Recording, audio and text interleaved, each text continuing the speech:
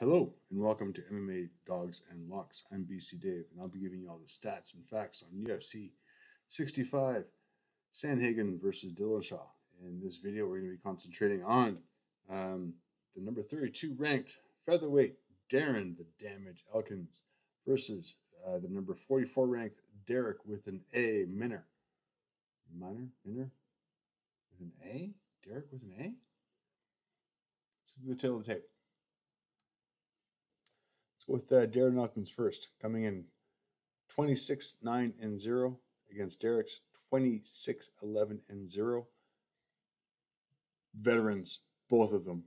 Average fight time 12:05 for Darren, 6:15 for Darrick. I won't lie, Darren shows that he's had 35 fights and 12 minutes per fight. Looks like he's taken some damage over the years. He does have a 3-inch height advantage in this matchup, and he will come in with a 2-inch reach advantage as well. Let's go into the striking. Striking, Elkins 3.50 per minute, Minner 3.24. Striking accuracy 38%. Heavy advantage for Darrick on this one, 70%. Strike absorbed per minute 3.08. Once again, heavy advantage for Darrick on this one with a 1.40. Defense 52%, and Darrick's at 43%. Once again, those stats are a little bit skewed. This is the big one that we're looking at. 3 strike absorbed per minute compared to the 1.4. In the grappling department, takedown average per 15 minutes, 2.7 for Darren, 3 for Darrick. Pretty much nullifies each other. Takedown accuracy, 33% compared to 62. Slight advantage for Darrick. Takedown defense, 58 for Darren, 60% for Darrick. Once again, pretty much nullified. Submission average per 15 minutes, 1.2. Now, Darrick in this category doubles him at 3.6. So I'm going to give the grappling advantage to Darrick in this one, as well as a slight lean into the striking as well, with that striking accuracy of 70%. And the strike absorbs, that scares me for Darren. Now, Darren is a veteran. He's taken a lot of punches. If you've seen his interviews, you can tell he's taken a lot of punches. He's an older gentleman who shows the wares of being a professional fighter. Let's go into the records here. Darrick coming in 26-11, 31 years old, ranked number 44, coming off a 2-fight win streak. His last win this year against Charles Rosa. Previously to that, TJ Laramie, both of which 2 decent fights. He did lose to Grant Dawson in a rear naked choke in the second round. That was back in 2020. If not, he did win, and that's Dana White Contender Series. That's when he started off in 2019. So pretty much just 1 loss in his UFC career so far. Still doing really well.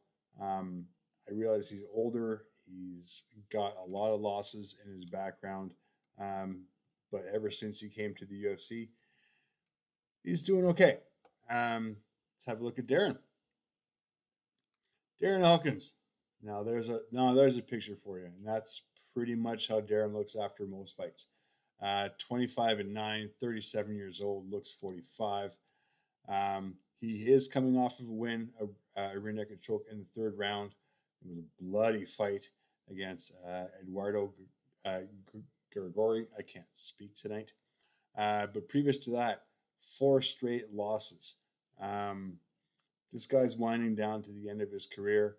I realize Darrick is not much younger than he is, but he is still younger, and in fight years, significantly younger. I'm going to lean towards Darrick in this fight. Let's have a look at the odds.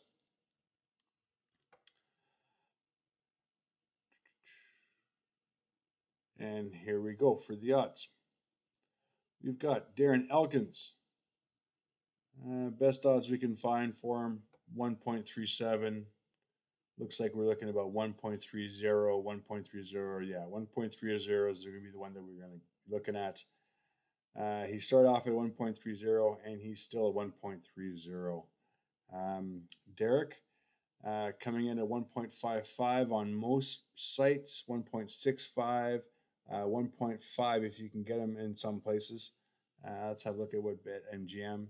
They start him off as a minus 1.35, and he's now at a minus 1.55. And I can understand that. He is a favorite in this fight, and I do see him winning. I don't know if he's going to have the volume to be able to knock this veteran out who has a chin. Yeah, I don't see him knocking him out. I'm going to take Darrick in this fight. Darrick with an A in a decision. Darren's just a tough mofo, and you're not going to be able to finish him unless you kill him. He's a tough guy. So yeah, Darrick. In the decision, it's going to be unanimous. That's my call. If you like the content, please like and subscribe, leave a comment, and tune in next time for more stats and facts on MMA dogs and locks. Thanks for watching.